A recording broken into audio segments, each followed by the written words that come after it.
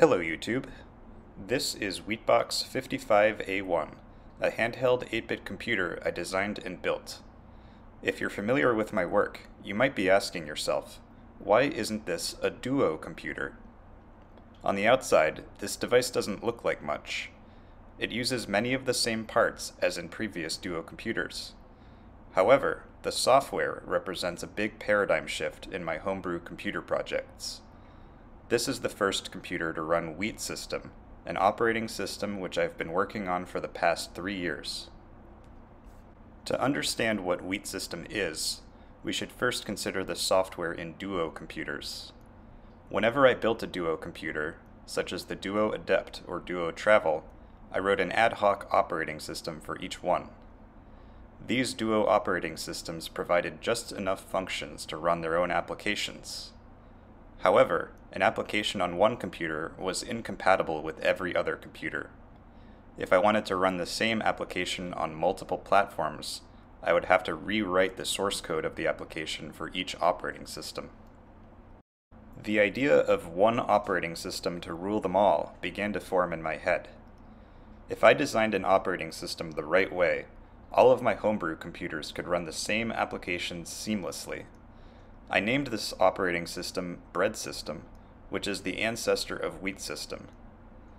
In a conventional operating system, each application contains machine code, which can only be executed by one family of processor.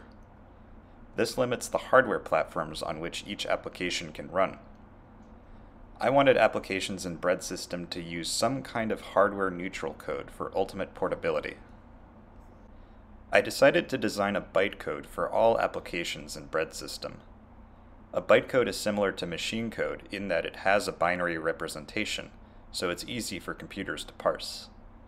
However, bytecode isn't executed directly by the processor. Instead, it must be interpreted or compiled just in time by a runtime environment. This means any computer can run a bytecode application as long as it includes the correct runtime environment. To match the bread theme, I named my bytecode bread bytecode. As part of the WheatSystem specification, all distributions of the operating system are able to run bread bytecode applications. I also needed to decide upon a memory model for WheatSystem. In a conventional operating system, each process has its own virtual address space, which is mapped to physical memory. To share data, processes must make system calls, or set up special shared memory regions. Since most of my Homebrew computers don't have dedicated hardware to accelerate memory mapping, I could afford to use a more creative memory model in WheatSystem. I decided that all processes should run in the same address space with a unified heap. The operating system would manage heap memory allocation and garbage collection for all applications. Processes would be able to share heap allocations by simply passing pointers to each other. However, this approach comes with safety risks. A bad actor would be able to spy on or tamper with the memory of all other applications. As a result, I designed a permission system for WheatSystem to enforce memory safety. Under the permission system, an application could only access a heap allocation if the owner granted permission to do so. The permission system would be enforced by the bread bytecode runtime environment. I got pretty far in creating the WheatSystem specification, and I even made an assembler to generate bread bytecode. However, I started to suspect that WheatSystem was becoming too complex. I wanted my operating system to run on simpler hardware, which includes 8-bit microcontrollers and TTL processors. Given my experience with these platforms, I got the sense that the bells and whistles of WheatSystem would occupy too much memory. This suspicion ended up being correct, as the firmware of WheatBox 55A1 uses about 90% of available space. In addition, it would take a lot of work to implement WheatSystem. I wanted to iterate on a design quickly so that I could learn what works and what doesn't. I pivoted on my design and planned a new operating system named WheatSystem. This operating system shares many features with WheatSystem, including a bytecode runtime environment, a unified heap, and a permission system. However, I simplified many aspects of the design. In the file system, I dropped support for directories and soft links. In the bytecode, I dropped support for floating point numbers in 64-bit integers. In the memory model, I dropped support for automatic garbage collection. And in the permission system, I dropped support for granularity beyond admin permission. While I knew I would miss these features, I had to let them go in the interest of my project goals. After drafting the WheatSystem specification, I created a Wheat bytecode assembler. Thankfully, I could reuse the code I wrote in the bread bytecode assembler. Then I began implementing the WheatSystem kernel in C to run on an ATmega 328 microcontroller. I wrote the code in such a way that it could also run on my personal computer, which was very helpful for testing and debugging. I wrote a suite of over 180 automated tests which could run on my PC in just a few seconds. Each test works by writing some files to a volume, booting WheatSystem, and validating the output of bytecode instructions. These tests gave me the confidence that WheatSystem was working properly every time I changed the kernel source code. Once I finished the WheatSystem kernel, it was time to start writing bytecode applications. Since WheatSystem supports concurrently running programs, I wrote a shell which can display windows to the user and switch between them. WheatBox 55A1 has a small screen, so only one window can fit at a time. By pressing the System menu button, you can select which window you want to view or close.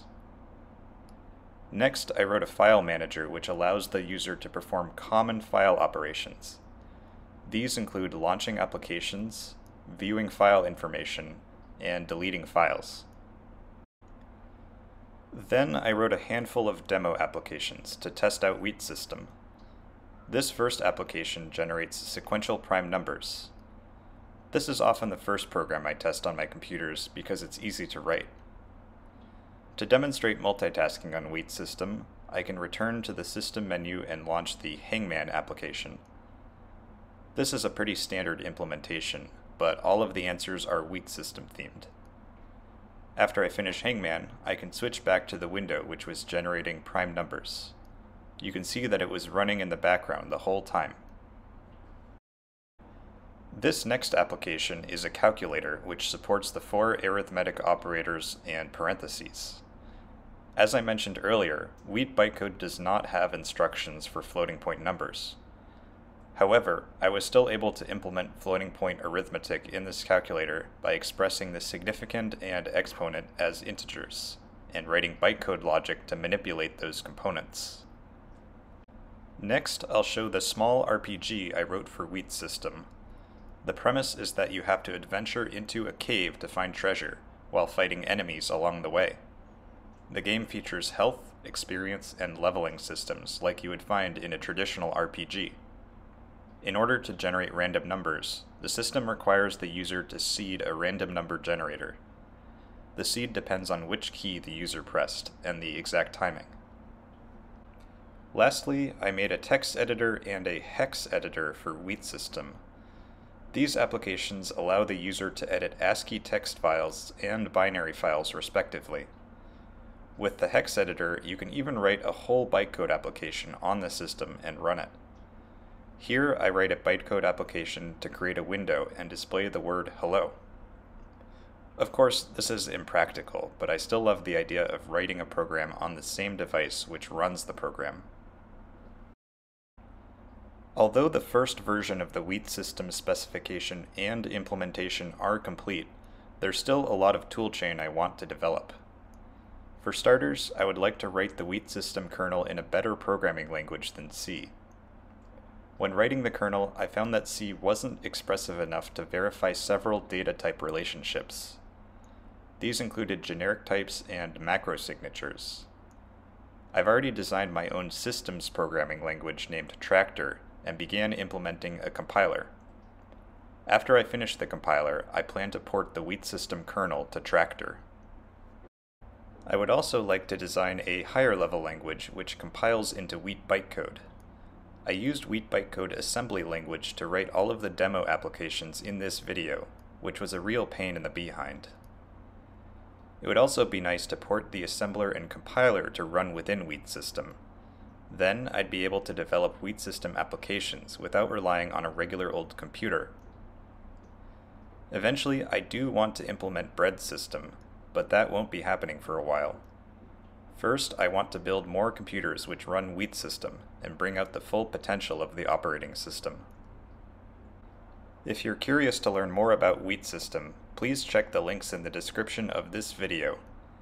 I have some pretty thorough documentation, and you can try out the emulator on Linux or Mac OS. That's all I have to show for now. Thanks for watching.